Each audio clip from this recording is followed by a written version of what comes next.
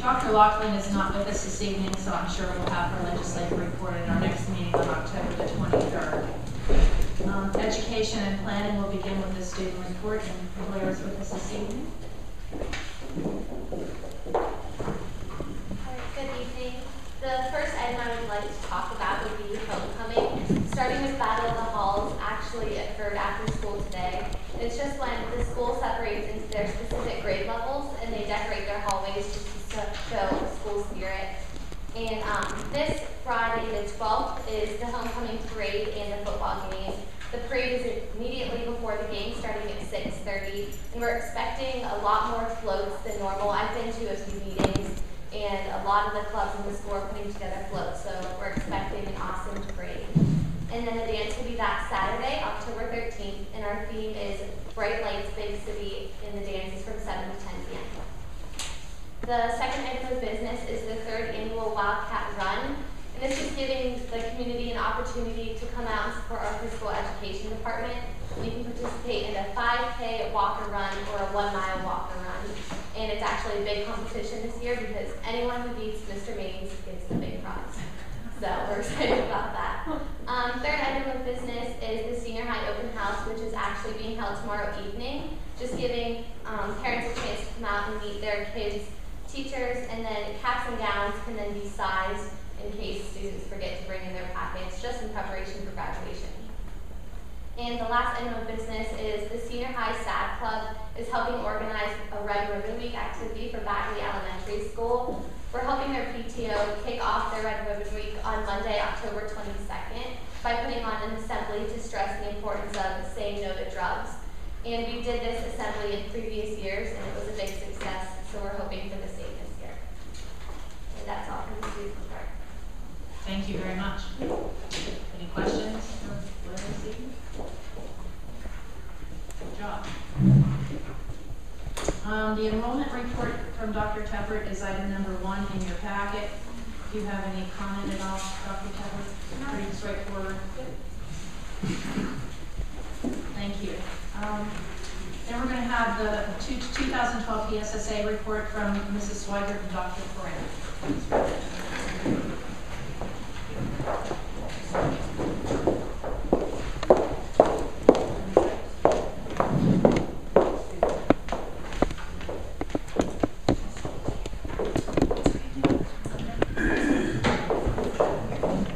Board members have this PowerPoint in your package you can certainly follow along with. Basically, last month you might recall that we had a person from the audience stand up and ask about PSSA scores, and they were being released at the end of that week, actually. And we had just finished a curriculum meeting at that time going over the scores with the members of the curriculum committee. So tonight we'd like to review not only the scores, but also the path that state testing is taking in Pennsylvania. And so first we're going to start with basically in 2012, 2013. Wait a minute here, sorry. Almost good.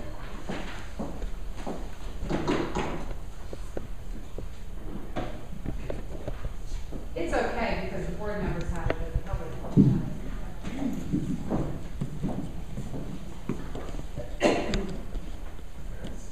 There it goes. It's warm up.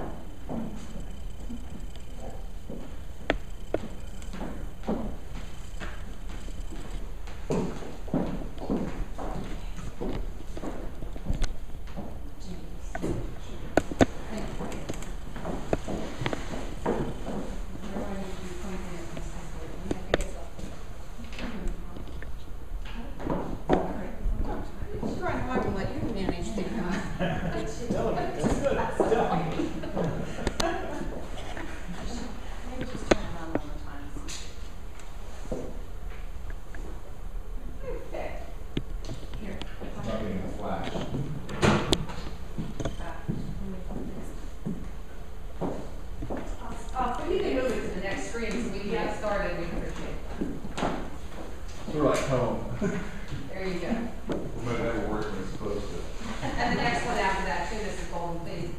There you go. Basically, in the 2012-2013 school year, which obviously is the one we are in now, all students in grades 3 through 8 will be taking the mathematics and the reading PSSAs as they have since 2002. In grade 12, the PSSA retest is in October, and this is the last year for the PSSA retest in October. However, we will be giving it again this year, and as you are aware, it is for all students who did not score proficient or advanced on the 11th grade PSSA.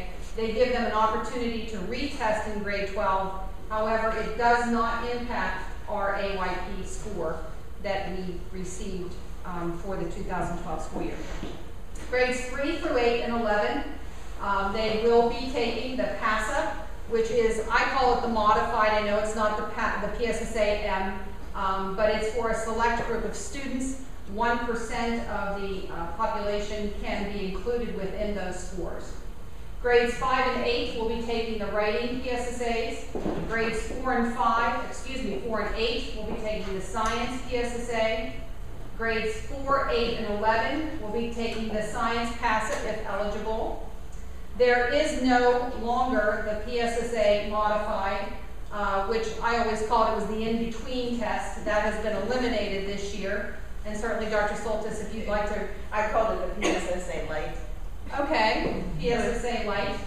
Do you know why they've decided to rid? My guess is, no one's answered that question. I can only be hypothetical and think that it had to do with finances. Oh, okay. But that has been eliminated for this school year that we're presently in. And grades 3 through 5, the standalone writing field test will be given. And then we will be spending a few minutes talking about the Keystone exams, which will be administered this year in Algebra 1, Literature, and Biology. And throughout all of this, I'd like you to keep in mind that we have 181 days of instruction here at Latrobe. Real quick, if you go back to that, I think what you can see is that in 3 through 5, they have a writing field test. The reason they have the writing field test in grades 3 through 5 is because what it doesn't say up there is that there will be a field test embedded within the PSSA that our 3rd through 5th grade students take this year that's aligned to the Common Core standards. And so they are field testing within that. Next year, the thought is to combine that into one assessment, drop the 5th grade writing for next school year, and have an English language arts assessment. And so what will happen is embedded within the PSSA for 3rd and 4th graders, as well as the 5th graders, will be writing components that will measure the writing. And so they are not getting rid of writing, as you'll see later on. They are just embedding it within the current test and expanding it to other grade levels. In grades 3 through 8, mathematics and reading PSSA is continuing as it has. It is based on the current assessment anchor content standards, not the Pennsylvania Common Core, which is what Dr. Kreiner was referencing. Grades 3 through 5 will have embedded field test items aligned, however, to the Pennsylvania Common Core. We will not get specific information back on those questions to see how our students do on those questions, but they will be embedded within the test. The test is going to be offered online and paper and pencil. Unfortunately, it does not matter which method you choose to take the test, the results will still be given in the manner in which they're given now. In other words, it doesn't speed up your response if you happen to be able to get it online. Grade 5 and 8 will be taking the writing PSSA. It is based on current assessment anchors, the content standards. It is not the Pennsylvania Common Core English Language Arts standards. Again, it is also offered online and paper pencil as far as administering the test. Also this year, grades 4 and 8 will be taking the science PSSA. This is based on current assessment anchors as the others, and it is also offered online and paper and pencil. Grades 3 through 5 will be taking the standalone writing field test. This is only offered on paper and pencil, and the state feels strongly that this is the best way to analyze this performance. Results will be used to implement a writing component into the proposed 3 through 5 English language arts assessment in the future. Keystone exams. This is one of the major significant changes in the upcoming school year. We have taken Keystone exams in 2011 for some students who completed the algebra and the biology courses. However, this year, in place of the 11th grade PSSA test, the Keystone exams will now be used for all juniors to determine AYP for this coming school year, So all students in their junior year will be taking a Keystone exam in the mathematics, algebra specific, the literature, language arts, and in science or biology specific. The biology is not going to count towards AYP, it counts for participation, but the other two will count for the high school AYP for 2013. The schedule for these, and you are all well aware that most juniors have taken these courses, specifically algebra and biology, generally in their 9th or 10th grade year.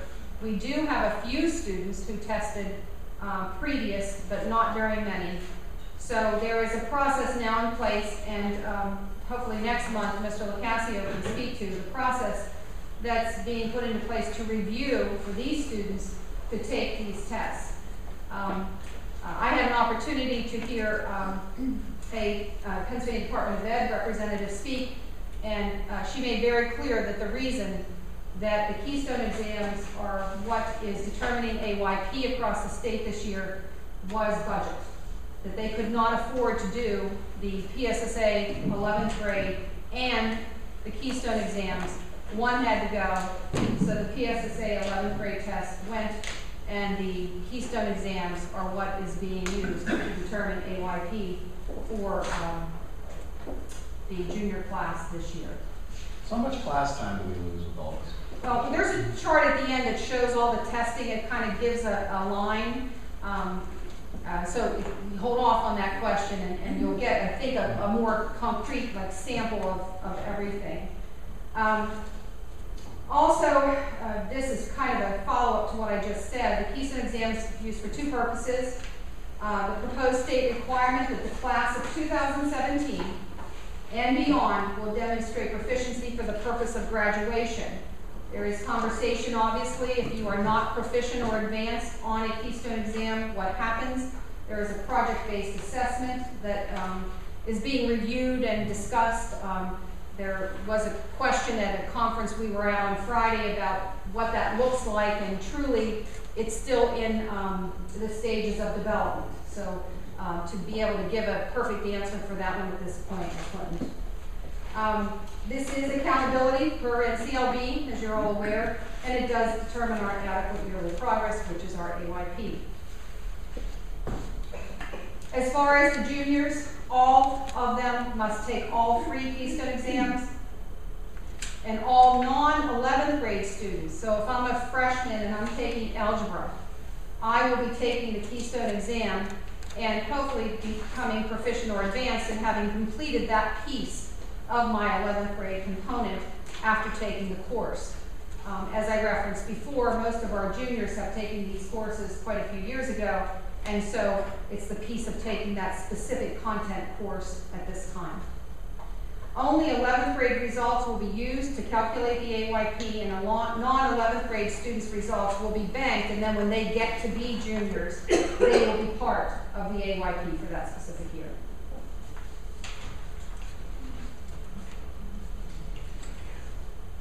If an 11th grade student took an exam back in 2011 as a 9th grader, and they scored advanced or proficient, as I mentioned before, those results do count towards that AYP for the school year for them presently being juniors. A student who took that test back when and did not score advanced or proficient as a 9th grader will retest as an 11th grade student this year. So you have different groups of students being tested in the Keystone exams this year. And last, as a state requirement, the 8th graders right now are the first class that will be required to demonstrate proficiency in algebra, upper 1, literature, and biology Keystone exams to graduate in the class of 2017. And there is a proposal moving forward to add Keystones to that, but those are necessarily budget items at the state level to develop those Keystone tests. Dr. Zorich? These tests all true for private school? No. So Greensboro Central Catholic doesn't have to pass a Keystone? No. No, they do not. Lovely. And I think it should be reiterated that members of school boards across the state, in an attempt to preserve what has become a myth of local control in the state, have fought the idea that the state dictates not only the requirements for graduation from our local high schools, but the test by which that proficiency is demonstrated. And that was a complete loser as far as the state legislature is concerned. And we all know that the state legislature has nothing in mind but good education for students in Pennsylvania. Do cyber charter schools have to pass Keystone there? They take them, They take it. yes. Do they have to pass them? I think there is one cyber charter school that made AYP this year. There was a change, if you saw the little article in the newspaper, I don't know if it was Saturday or Sunday, and at PASA, the school administrators group, the formula, the method by which a cyber charter school can make AYP was changed summarily this past summer, and they are now applying to the federal level for that to be approved, and there was some discussion about that. Well, I think the challenge with that is the fact that if they do not meet AYP, they still have to go through this same school planning process that's involved. But because their students choose to go there, from my understanding, they do not face the same sanctions that we do as a public school. Because their students, from what I was told, their students already have choice, and they get the opportunity to be there or not be there, so they don't face the same sanctions.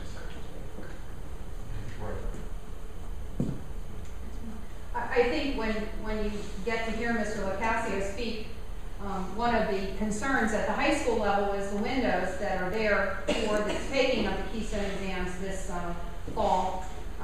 They call it waves testing. December 3rd through the 14th and January 9th through the 23rd is considered wave 1, and then there's a wave in May, and then obviously makeup in July and August.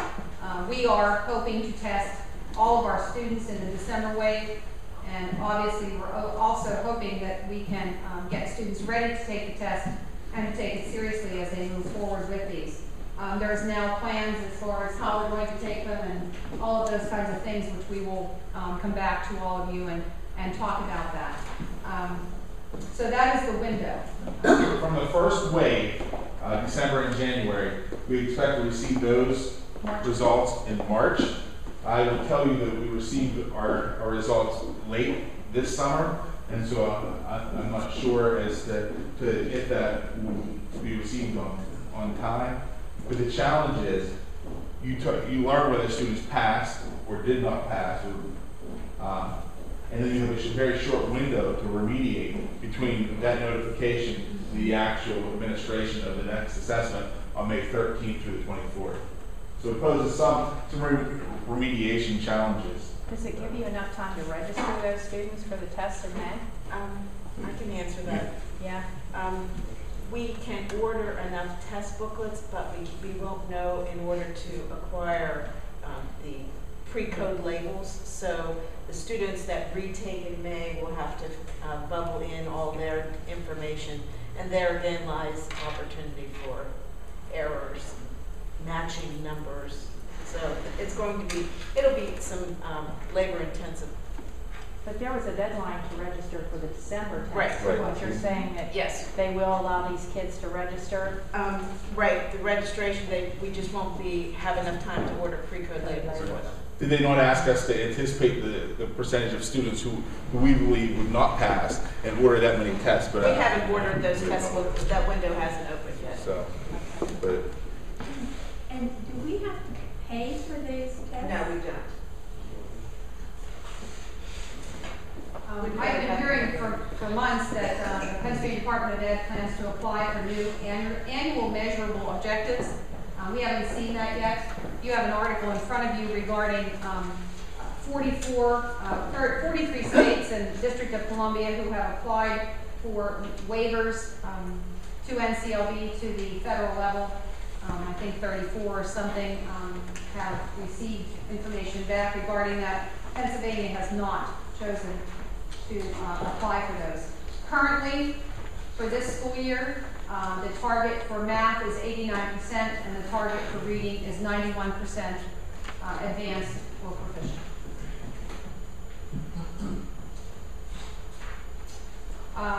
The recommendation, all students not taking a Keystone-related course should take the Keystone exams in the winter window.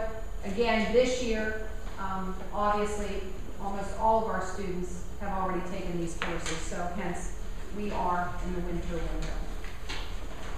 This gives you the chart that Mr. Palmer was asking, dates of testing throughout the year for various groups. And as I referenced at the beginning and wanted you to keep in mind, that we have 181 days of instruction, and when you count up, and I haven't counted, the number of days of instruction that are lost because we're testing various groups, it is significant. And no one would argue the importance of assessing achievement and knowing where we are, but there is quite a bit. And the proposal, as you move forward, and if you look forward from PDE as far as what their perspective is of testing, they hope to add numerous Keystone exams over the years. So that'll also be additional to this. And that's just a summary. When you see access for ELLs, that Yes. is an assessment for students who are here speaking another language, and so we have to monitor their progress in learning English. The next chart really is a summary of what we already talked about. I'm not going to necessarily go through it, but if you're familiar with what we do now, that's the column on the left, or what's new, excuse me, and on the right is what's going to be the same from the other years, and you can look at that yourself. Performance targets. I don't know if all of you remember where you were when NCLB was approved in 2002. I do. But back then, the targets were 35% and 45%.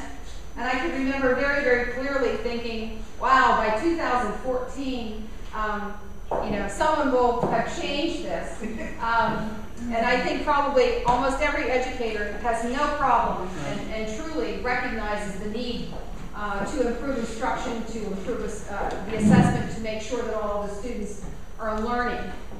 But we are now in 2012, 2013, hard to believe, and those targets are there. And the following year, 2013-14, as of this date, 100% proficiency is the target for all public schools across the state.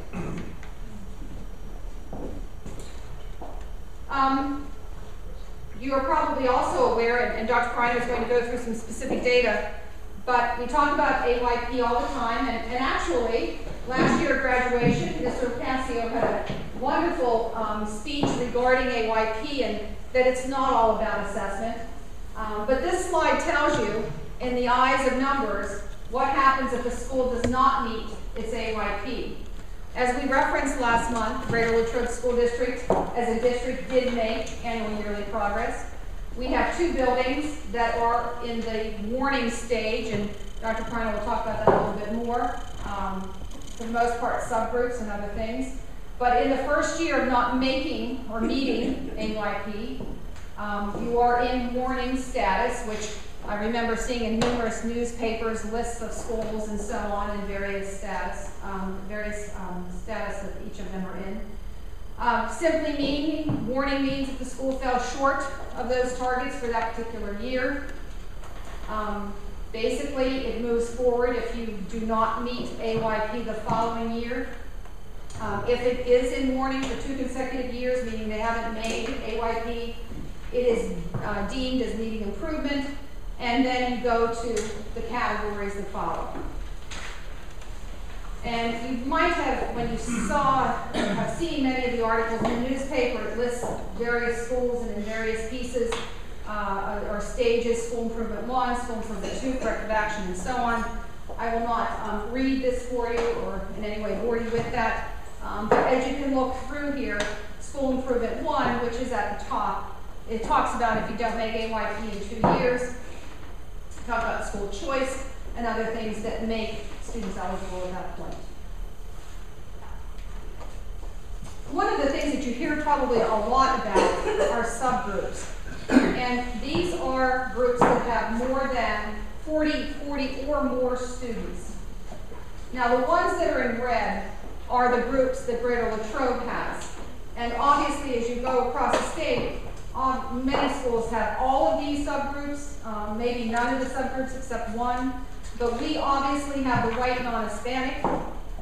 We have the IEP, not in all our buildings, and Dr. Pryor, when he goes over the scores, you'll see that. IEP means the individualized education plan, special education. And the economically disadvantaged subgroups are the 3 that impact Greater Latrobe. How performance is calculated, I'm going to let Dr. Pryor explain to you the different methods. It is not straight target, the 89 and 91. There are basically 3 other ways that you can make AYP. And when you see some of our targets for this year, you'll see that some of the schools that made it in some of these methods. You'll see you can meet it outright. When you meet it outright, that's static. You've achieved it, you've achieved the benchmark or the target, and you need nothing else. With anything, there's statistics. And when you're looking at tests and assessments and the statistics that come along with it, there's error. And just like you might see an election poll that says plus minus 5%, so forth and so on, and that plus minus number varies based upon the number of people surveyed.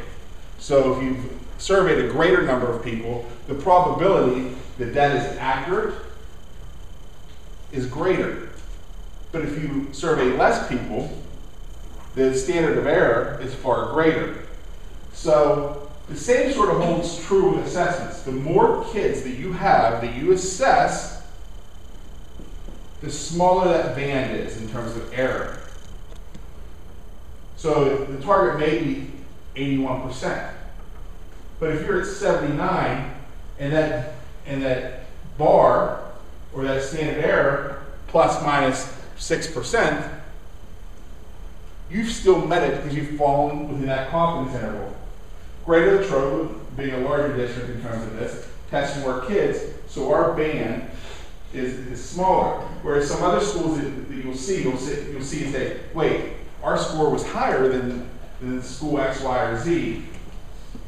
How can they make it and we don't? Well, our band of error is smaller, and their band of error is larger. And so that's one of the things that they look at. The other thing they do is they take it to a 2-year calculation. They know that classes vary based upon their performance.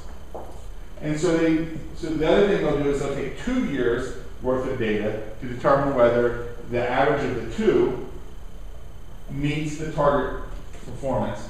And then they also do the same thing with the confidence interval around the 2 years worth of data. The next area you'll see is safe harbor. And what safe harbor means is that your students have seen a 10% increase in movement from not meeting AYP to meeting AYP. So 10% of your students have moved. The next area is safe harbor with the confidence interval. When we talk about confidence interval, it's the same thing. 10% of your students have moved into meeting that AYP, the advanced proficient range. And the bottom, when you look at the chart, is growth model. And what that does is it looks at all your students as a whole. It pulls your cohort and looks at that cohort, and through various statistical methods, they look and determine whether your students as a whole have experienced enough growth to met AYP. That, you know, a lot of times you look at this in a school system that may have high socioeconomic percentages of students, urban, in the cities. And so a lot of their kids are coming in and they're basic or below basic, but they experience significant growth from year to year, and that's in there to help those schools, or schools that are not meeting growth, show that they're doing an appropriate job with their students, providing appropriate education. Does that come from the PVOS data? That does come through the PVOS data. So that's on the PVOS website? Right. Yeah. They use that to come up with their growth calculation. Once again, as you know with PVOS, they will not release the statistics or how they determine how they get those numbers. So if you ask me to explain to you or tell you what the formula was to determine growth, I couldn't, and I don't have access to it. I get a general understanding of how that works. It's really that your cohort's relative position in comparison to all the other cohorts from across the state, and where they sit percentile rank, and if they've moved appropriately, whether they've gained ground, lost ground, or maintained the same level and an appropriate amount of growth over the course of a year in terms of their scale scores and those types of things, that determines whether there is growth, significant growth or not. And so at some point at another board meeting, we will get into some PVOS data, and I'm sure you're excited to see that. Yeah. Jamie, Yes. that safe harbor, if they meet that criteria, they stay in that same category. Then once they continue to grow, is there a specific guidelines for them to maintain, jump to another category? Really, it all surrounds those students that are basic and below basic, moving into that proficient category or the advanced category. And so what they're looking for with Safe Harbor is 10% of their students. And so a lot of times what schools do and what we're doing is you target, you do a 20/20 analysis. You look at those 20 students that are above that line, closest to being basic. You look at those 20 students who are right below proficient, and you target them and to make sure that one students don't fall, but also to push those students to go after the Safe Harbor. And so it really is a numbers game in terms of, a lot of this you'll see is a numbers game in terms of allocations and percentages that fall within those categories and outside of just flat out making the performance mark. You'll see sometimes schools within a district do not meet AYP, but the district itself will meet AYP. When you look at Greater Latrobe, and that's because there's so many ways for a district to have to meet AYP or not meet AYP. But when you look at it in terms of grade spans, when we look at our district, we met it in the 3 to 5 grade span, we met it in the 6 to 8 grade span. And that's all your schools combined in that grade span, 3 to 5, then 6 to 8. And you'll see with the 6 to 8, that encompasses 2 levels in our school system, both the elementary and the junior high school. At the high school, you will see that we met it for participation, but we did not meet it for performance in math or reading. Now when you break that down, and we'll get into this a little bit later, when you look at performance, that includes your overall performance, but also involves all those subgroups that Mrs. Swagger referenced earlier. And so when you look at mathematics, we did not meet it outright or through the criteria overall, and we did not meet it for socioeconomically disadvantaged. When you look at our reading, we met the reading overall, but we did not meet it for our socioeconomically disadvantaged students. And so when you take a look at that, even though we didn't meet it in those 2 areas, we did meet it overall as a district. And so therefore our district made AYP. I'm going to go through the specific results, grade level by grade level for last year. And if you take a look at the overall percent proficient, when you look at our reading, 83.8% of our students were proficient in reading, and that in and of itself meets AYP at a status level.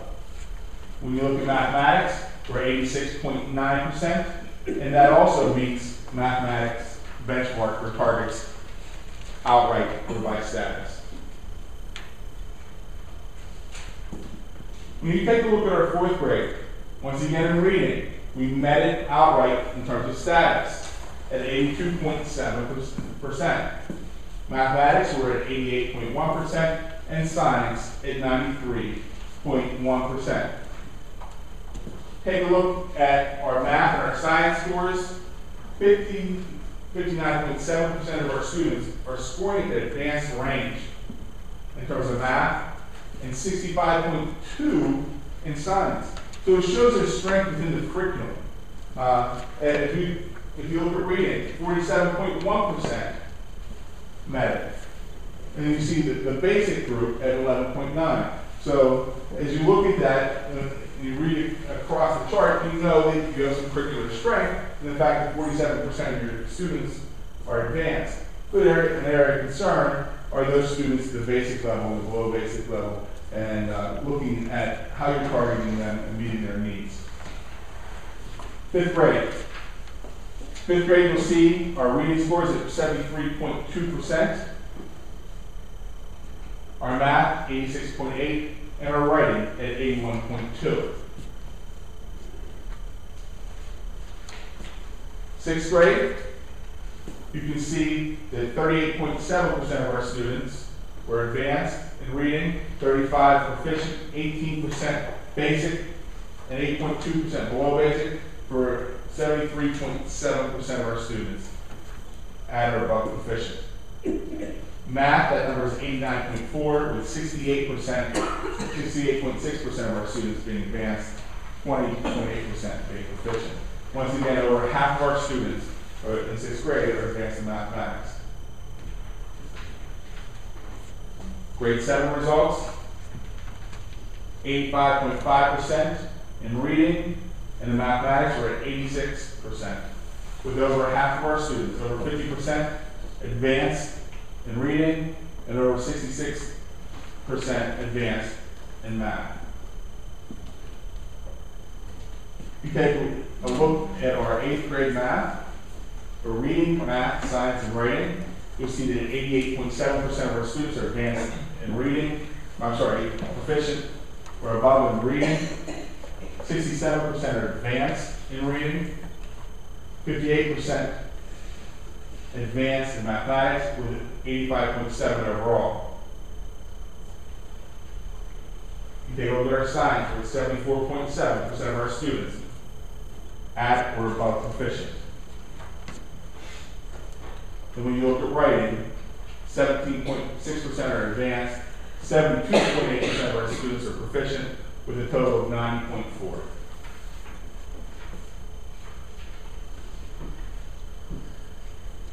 Finally, with 11th grade, our reading was at 78.4%, with 49% of our students advanced, 29.4% proficient, 13.5% basic, and 8.1% below basic. When you take a look at our mathematics, 71.3% were at or above proficient, with 44.8% advanced, 26.5% proficient, 17% basic, and 11.6% below basic. Science, 57.8% of our students were at or above proficient on the science assessment, with 27.5% being advanced, 30.4% proficient, 36.9% basic, and 5.2% below basic.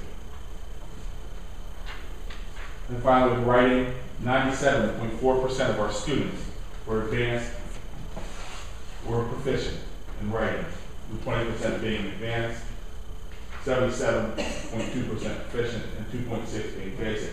I find it to be interesting that there's such a discrepancy between your writing and your reading scores and the level of that. Some people say that that's indicative of the rigorousness of both assessments, one writing not being as rigorous and the other side of the reading being so rigorous. But when you look at it from a developmental standpoint, the discrepancy that you see between reading and writing is so great that it causes me to wonder why that is. Yes. I actually saw different statistics at all the ones I've looked at. I saw our math at 73.4. Have you seen that? I have. It came out of our IU. This is right off of E-metrics. Okay. And so this is from the state. So this is more accurate. This is more accurate. Well, you know, and we have seen that. We've gotten different numbers from the state, but this is right off. That is a cut and paste right out of the E-metrics from PDE. So Where does the IU get their data? that I'm not certain. So you get different types of data when you include different things. So they may or may not have included the PSSA modified or the passive results in their score calculations. And so if you leave out one of those, that'll change that result.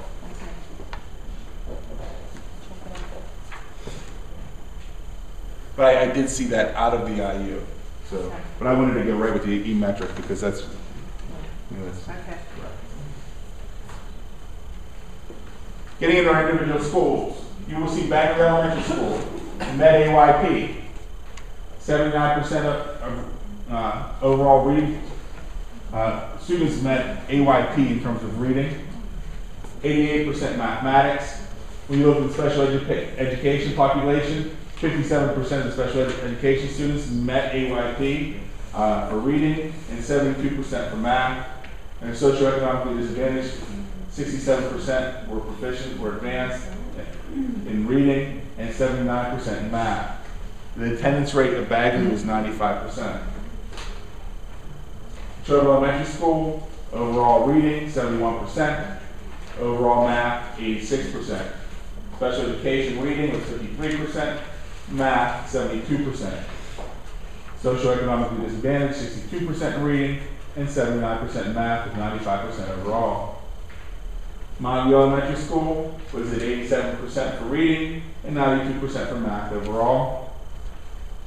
You will note that they did not or do not have a special education subgroup. So for calculating AYP, that is not included.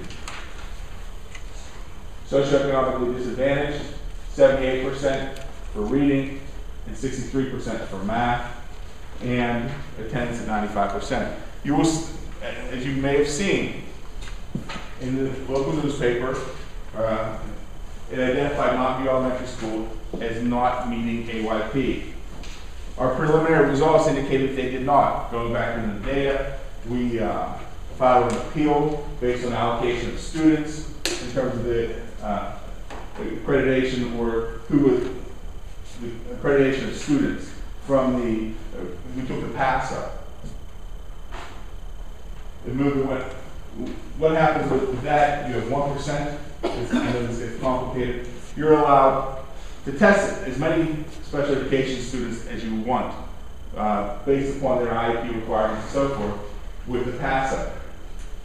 But you're only allowed to count 1% of them as passing. So even if they pass, they can't be attributed as failing.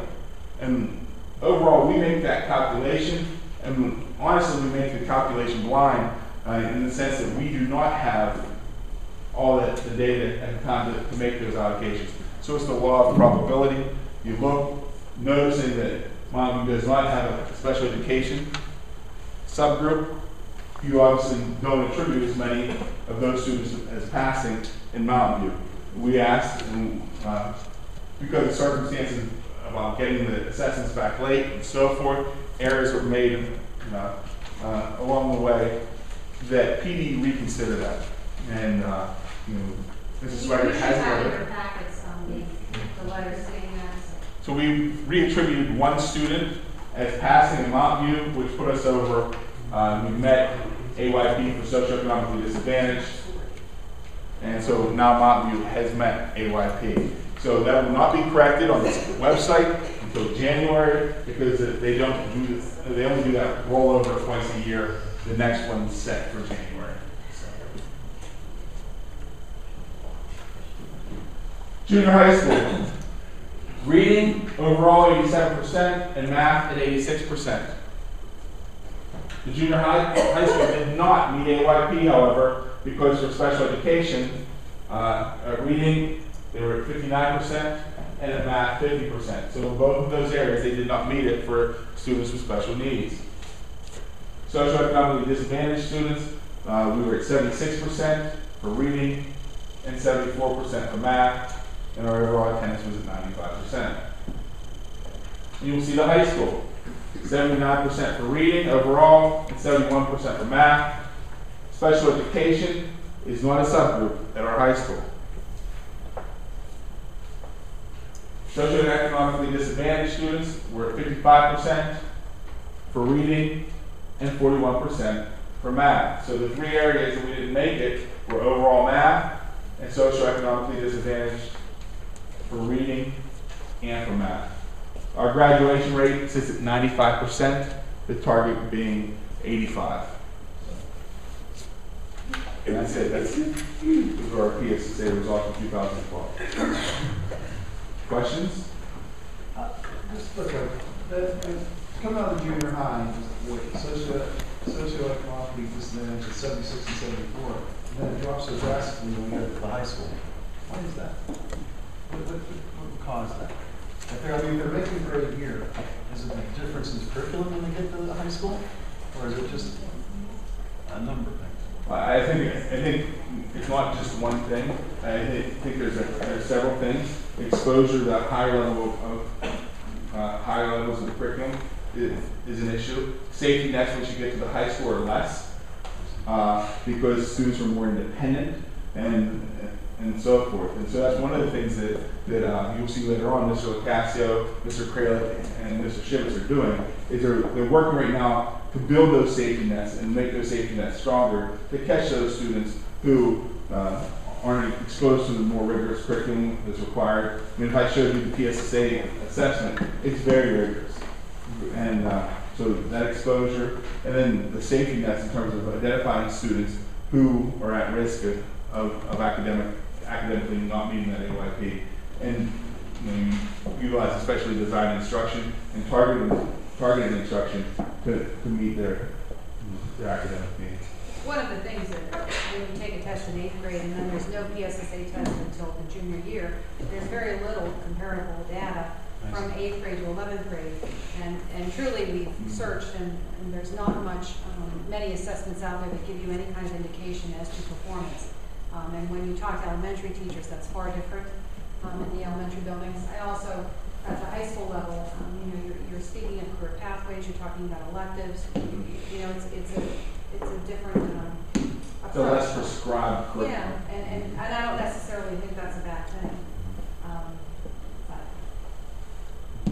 I'm going to editorialize a little bit. I think that the main goal of public education is to help each child reach their maximum potential. That is my consideration of why I'm interested in public education. And I frankly think we do a pretty good job, probably better than we did when I was in school, which wasn't, well, actually, a long time ago. This is a political effort to destroy public education, in my opinion. I think that's what all this is. All this testing, all this rigmarole, all this crap that goes on, just to make everyone look bad. If you look at how schools were run years ago, all you do is go to 8th grade, and then you could quit. And none of those kids were ever tested again. If anybody watched the movie Caddyshack, the lawyer says in there, the world needs ditch diggers too. I'm not saying that to be disrespectful to anybody, but it's frankly the truth. We're expected to teach everybody to a degree that frankly is untenable. When you see 100% proficiency everyone in this room, everyone who deals anything with anything, knows that it's never going to happen. Ever, never, never. And one of the basic tenets of probability statistics or biology is a bell-shaped curve. And the bell-shaped curve for anything has an end of the top end that people can't make. There are some people that will never make it, no matter what you do. The goal is, for us, is to help those kids even to reach their maximum potential. There's nothing wrong with that. There is nothing wrong with that. That is what is missing from this whole political discussion about public education right now. They're leaving that all out. All they're doing is making us concentrate on this BS that says we are failing our children. Now, there's nothing wrong with striving to be the best and making sure that we're doing the best and making sure that we're doing the best we can for all kids. There's nothing wrong with that. What is wrong with it is making it this. This is wrong. This is totally a bunch of crap. I don't even care about those numbers. I frankly don't. The numbers I care about is, what did this kid do last year and what is he doing this year? What do we do to help this kid do the best that he can the next year? How are we helping kids that don't like school do better in school? How are we helping the kids that love school get better in school? That's what we're missing in this whole thing too. When you look at statistics from a couple years ago, the high achieving kids were achieving less high than they were 5 years ago.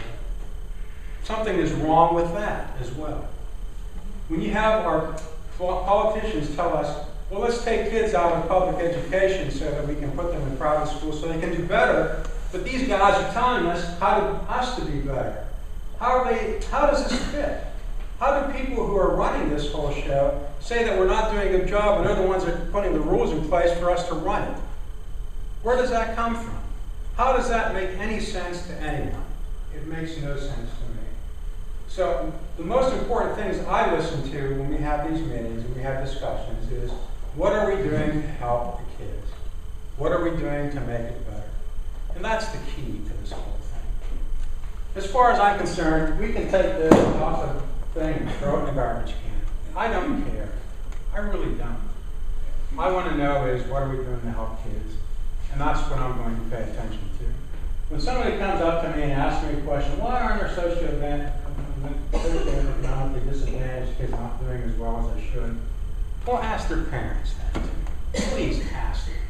Please ask them why they didn't put emphasis on education and want their kids to do better. Why are we taking those things out of the context? There's a whole spectrum of things that impact what a kid does in school. We aren't their parents. We aren't living with these kids. We're not doing everything for these kids. We are educating kids. And if we're doing the best we can to educate them, then I think that's what we're doing. I'm sorry, sometimes things are tough. Everybody has it tough. Frankly, when I went to school, if I came home with a bad grade, my dad would have kicked my ass up around my neck. Because that wasn't how I was raised. I was raised to do the best I could. There were lots of kids in my school district, it was actually a poor school district, who did very well and went on to do wonderful things. Because the emphasis from that group of people was for the kids to do well. But it was the parents that wanted it too. So we have to, I don't know how we politicize that. How do we get that argument out in the public that says, look, we can only do so much, but the community has to do something too. What does a community mean? It means the parents, it means the community, it means everything involved with these kids. So that's my political statement. That's where I stand. I really wish that we as local school districts have more impact on what happens in our education. It's being taken away from us. It really is. It's disgusting to me. It should be disgusting to everyone in this room who has a kid in school that your education of your kids is being taken away from you and taken care of by a federal government or a state government is totally removed from your community. You know, these decisions are being made based on school districts that aren't your school district. I know there are poor school districts in this state that aren't performing well. I know there are poor school districts in this country that aren't performing well. But please look at the school district that they're talking about. Are they talking about my school district? No, they're not. Are they talking about their school district? They're not. If you look at every school district in this county, they're not talking mostly about those school districts. They're talking about school districts that have very, very serious problems that really don't start with the school. I wish someone in leadership position in our state or federal government would say that, but nobody wants to say it. Everybody wants to be politically correct and not say what actually needs to be said. When people have drug problems or alcohol problems, you don't have parents in the house who are being raised by kids who are out on the street running around and don't go to school, or they mug their teachers or beat their teachers up, or disrespect their teachers or trash their schools, how do you educate those kids? What do you do? How do you help those people? Somebody needs to talk to them. It's not a school problem, it's a community problem. My community is a good community. We have a wonderful community for the most part. There are problems. I know because I see them every day in my job. I really do. And they exist in this community. So from my standpoint, we're doing pretty doggone good by doing this thing. We try to help those kids. I hear how we try to help them every time we talk about these problem kids. We're trying our best. But we can't fix everything. And please, as a public, please take over your schools again. Don't let these guys take them away from you, because that's what's happening. The next thing that's going to happen is it won't be regular Latrobe School District anymore. It'll be, I don't know, maybe worse than that. We don't know. So somebody write your congressman, somebody write their governor, tell them, please, let us take care of our schools. Because we've done a good job up until this point. When we have to read 100% proficiency, they're going to take us over. Because you aren't going to make it. I'm telling you, it's not going to happen. Never. But what school district is? How Nobody are we going is. to take over all of them? Nobody's I going to mean, take over. No. But that's the biggest political issue. What is their plan? What do they want to do? The problem is we take the money from them. We don't take the money from them, we can tell them to go to hell. That's the problem. When you take the money, you're going to go along with their game. You don't take their money, just like the side of the private school. And then we're done. Here's the And they take the money. Don't let us miss the significance of this little article that we have here. 44 states have asked for flexibility, waivers. Some think not. Pennsylvania. Now, you look at Pennsylvania, there are 500 school districts in Pennsylvania. They're very different from each other. You look at the cost of living areas going across Pennsylvania. Each of them is very different from the other. And yet it's all one thing, and nobody is looking at it all and saying that because these areas are different, because these districts are different, because everything has differences socioeconomically, educationally, in our state. Maybe we are one of the 44 states who like to have waivers. What is the matter with our State Department of Education? What political agenda are they working on? From what I was told, that I don't know if it's true or not, I heard that they thought that it was going to be instituted no matter what, so they weren't going to take the time to bother to apply. So 44 other states had time to realize it wasn't happening and put the waivers in, but Pennsylvania was too busy doing something else. Exactly. Sure. The statement that question was actually asked on Friday at a meeting Judy and I were attending with PDE. Their statement was that if you apply for the waiver and they change the AMO, What's AMO? annual measurement objective. So if they change the target, at that point, if you don't make it, shame on you. But if they leave it at 100% and you don't make it, then shame on the law because we know it's flawed. But the problem here is that it is not a game. It is not people sitting in some place far away from our children and moving around numbers on a computer. This is about what happens to each of our kids every day. This is what happens when we have kids who are so uptight about the fact that they have to take PSSAs this week. This is real. This happens in each of our parents' homes. This is not something that's happening on a computer in Harrisburg or Washington, D.C. But it really is something that's happening on a computer in Harrisburg and Washington, D.C. You're right. I've actually seen special ed students sit there with that test and cry because they know the pressure they're under to do well on it and they can't do it. I've seen it. And, you know, it's just a shame. You know, I think the definition of special ed is you have to be functioning 2 grade levels below where you're supposed to be, but yet they expect these students to take the test at the level that they're supposed to be, rather than the 2 grade levels below. If those students were going to be proficient on the PSSA, we would need to move them out of special education. Yeah. Oh, I never thought of that. That's true.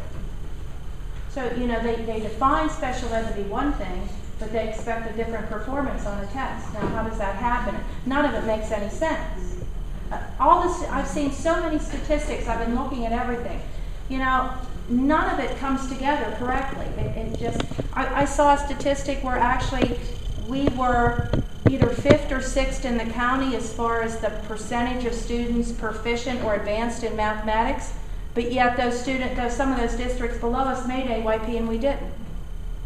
That makes no sense to me at all. It makes no sense. I don't even know how to interpret that. That's the safe harbor, the confidence interval. But see, I think from what I've been told, because we did so well the year before, we were at 77, we grew like 7% that year, so that prohibited us from making safe harbor this year. Right. So they're punishing us because we did so well the year before and happened to drop a little bit this year, so some of the other schools that did that made safe harbor because they didn't do as well the year before. One of the most ridiculous things I've read recently, and I forget who wrote this article, but I read these things that's sent from the state all the time. And one of the pitches for sending your kid on a voucher to a private school or some other school is that they don't have to teach to the same standards that the public school does. Where does that make any sense? How does that make sense to anybody? How does that make sense that they don't teach to the same standard? What does that mean? Well, I'll tell you what it means.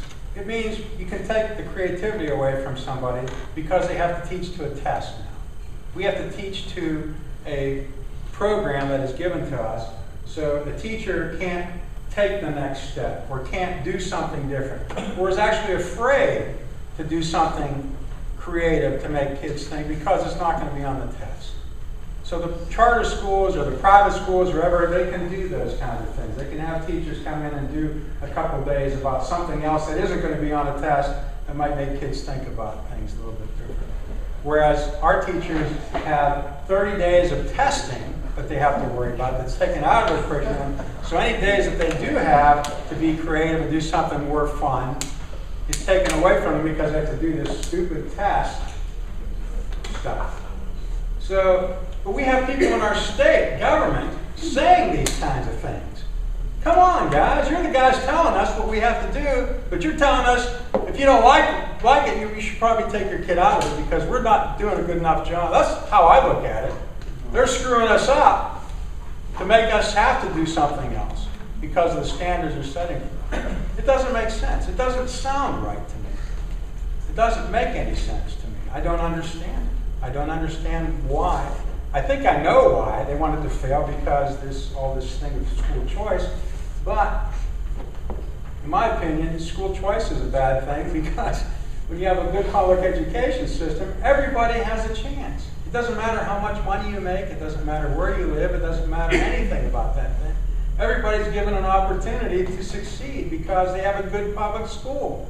And they do what they can with it. And they do what they can. They have a personal responsibility. The family has a personal responsibility to take that education that's free, really isn't free because we're paying taxes for it. But we're not paying extra money to go there. And we have it for dollars. It's available to everyone. And they want to take that away from us. No, they're dealing with Philadelphia, they're dealing with Pittsburgh and other places. They're not worried about Latrobe, the area living here. That's why they look at that. And we're throwing in with them. So on November 6th is when you have to decide what to do when you walk in there. Sorry. Thank you very much. Anyone else have a question or a comment? Thank you very much. Swear. I didn't say ask. Did you say that? Wait, this is reference to when your father was going to. Yeah, exactly.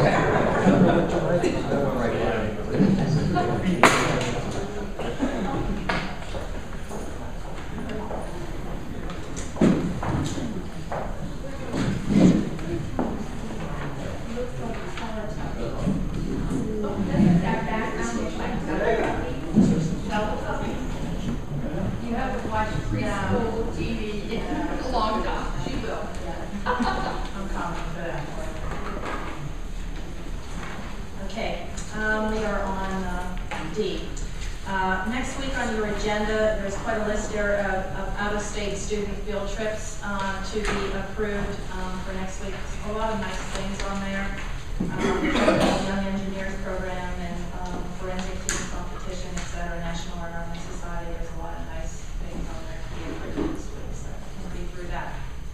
Also on your agenda next week will be a resolution to approve the 6th grade camp for 2013 at the Heritage Reservation in Hermitage, Pennsylvania. Not past Nemacolin, that's all I know. You go past Nemacolin and maybe one of the elementary. You look at Nemacolin on your left and you make the right to go back to Heritage Reservation. Thank you. That's where it's been for a while, right? It's been the last 3 years. If you head down 119, it's that way. Oh, this is the same place? Yes. Yes. I just didn't look okay. Sorry. And also on your agenda for next week will be permission to host a 2014 Junior High Westmoreland County Choral Festival. And the curriculum committee meeting minutes are in your packet. They are item number 2. And basically we talked about what we just talked about tonight. So you can read through those. It's going to sound like a presentation. And also on your agenda for next week will be a resolution to approve purchase of service agreement from Adelphi Village for the partial hospitalization rate of $25.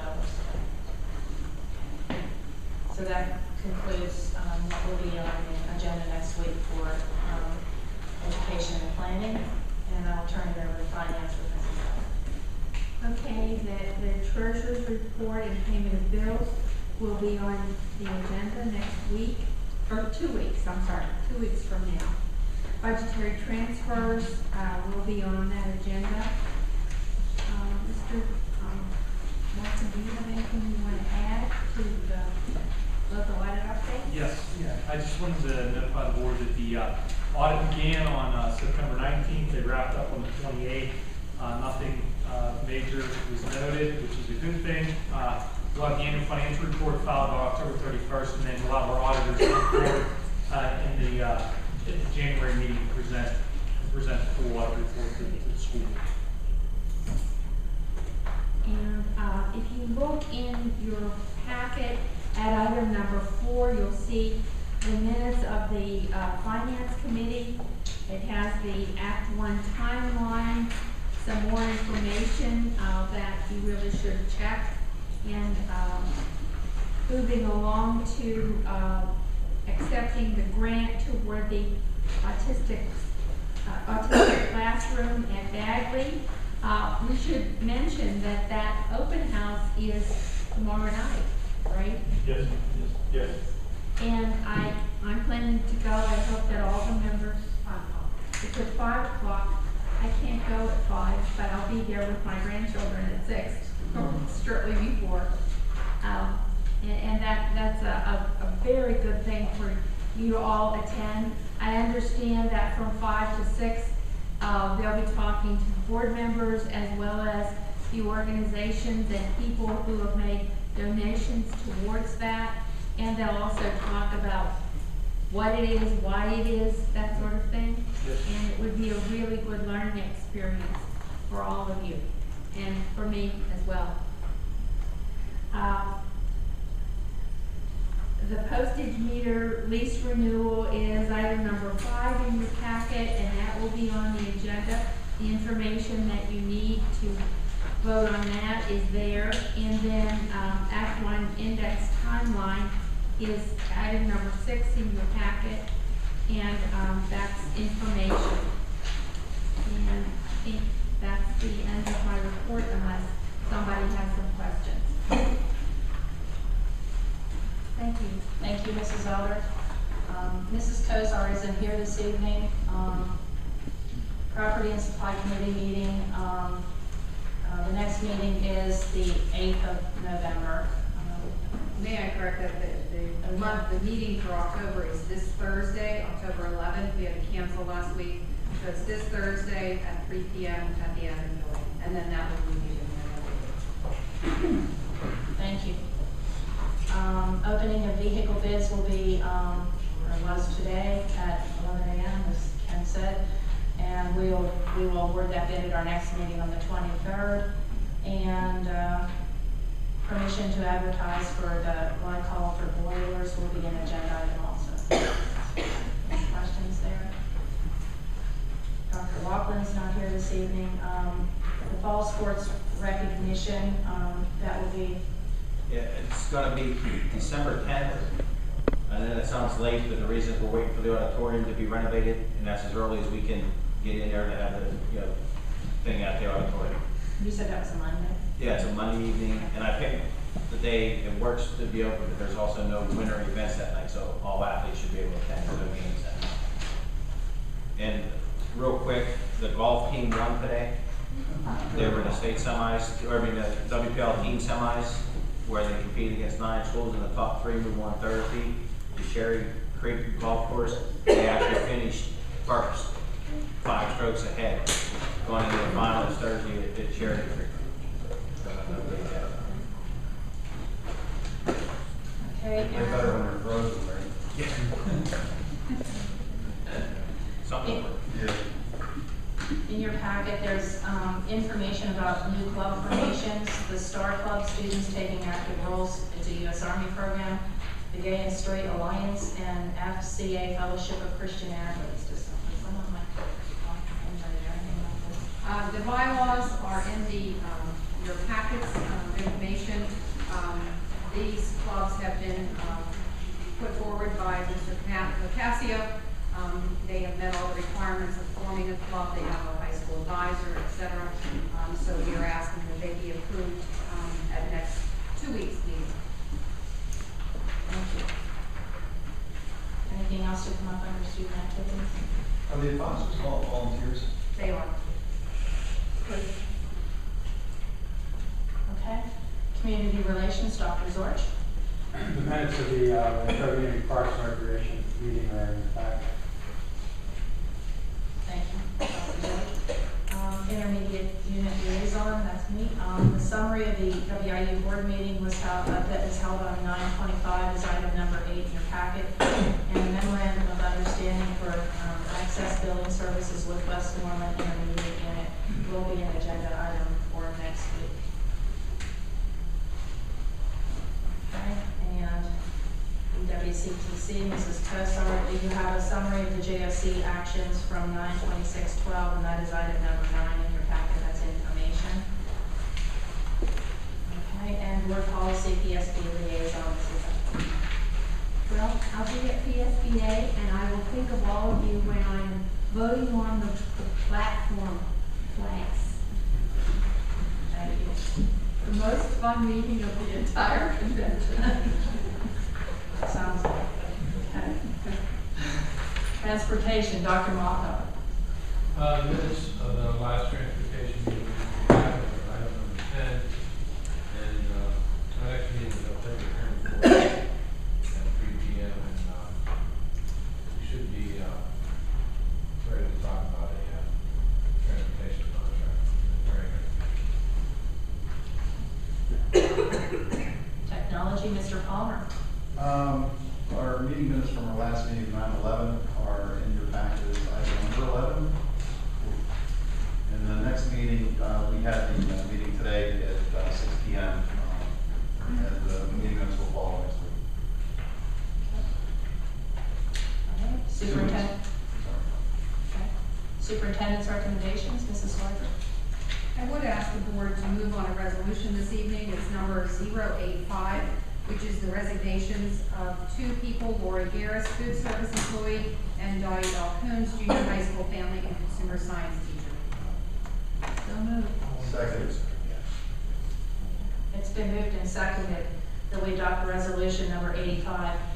Members of the audience, we did not give you any opportunity to speak before the meeting, but since we are voting on this resolution this evening, if anyone would like to address the board about these resignations, please approach the podium and give us your name and address.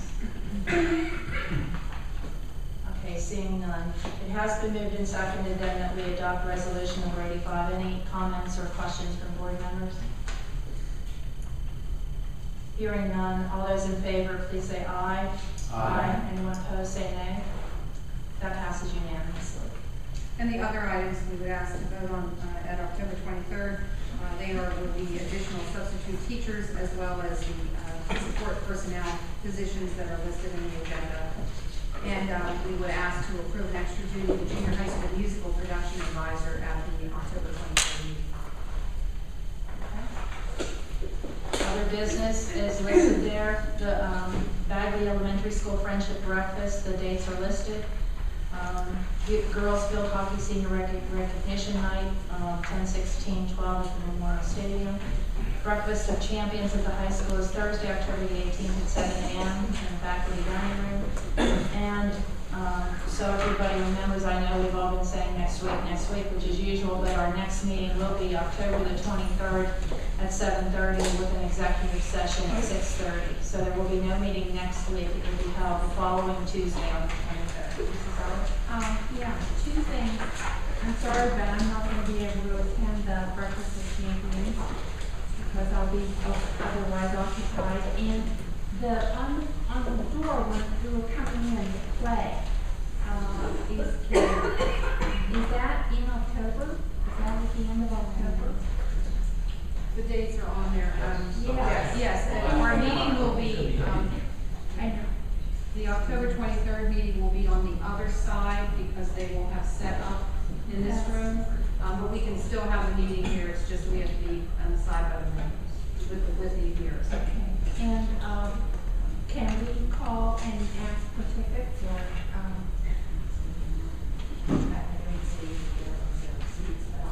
Okay, because it's very small. That's my, okay. Thank you. Anything else to come before the board this evening? No? Thank you very much for your time, and we'll see you on the 23rd.